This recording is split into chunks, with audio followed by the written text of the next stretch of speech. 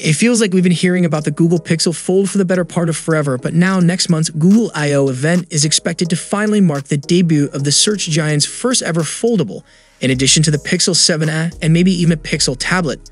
You've seen renders and perhaps even a plastic mock-up, but real-life footage of Google's first foldable phone? Unless we're getting the wool pulled over our eyes, behold the Pixel Fold. Thanks to a bevy of leaks so far, we've gotten a fair idea of what to expect from the foldable, including the design and camera departments. Over the weekend, known leaker Kubo Wojciechowski shared a video that might just be our very first real-life look at the Pixel Fold in action. The video shared by Wojciechowski on Twitter reveals both the cover display and the larger internal screen. Some thick bezels are prominent here, which is a far cry from the Galaxy Z Fold 4's refined design. We can't tell much about the quality of the screen from the video, since a large part of it has been blurred out for privacy reasons. Nevertheless, this gives us a better idea about the foldable's construction ahead of its presumed debut next month. It's true, there's not a lot to distinguish this as the Google Foldable in this video alone. No logos, no distinctive design touches like a big camera bar, just a selfie camera up front, internal bezels, and a folding screen with rounded edges.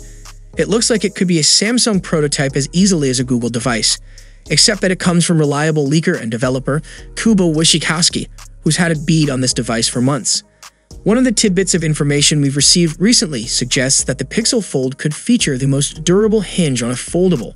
The same CNBC report mentioned that the phone would weigh around 284 grams and even manage to feature water resistance. We heard in January that the Pixel Fold could use a teardrop-style hinge, similar to foldables launched by Vivo. Samsung is rumored to be working on a similar hinge for the Galaxy Z Fold 5, potentially making it thinner than its predecessor. All this Pixel Fold excitement comes hot on the heels of a recent survey, suggesting a strong year for the US foldable segment. Google has already updated a handful of its apps to accommodate the flexible form factor, so a bulk of the workspace apps should be good to go when the Pixel Fold hits the market. So how do you like this new design language of the upcoming Pixel Fold device from Google? Share your valuable thoughts below in the comment section, and if you enjoyed the video, then a sub to the channel will be massive, and I'll see you guys in the next one. See you for the next time. Peace out.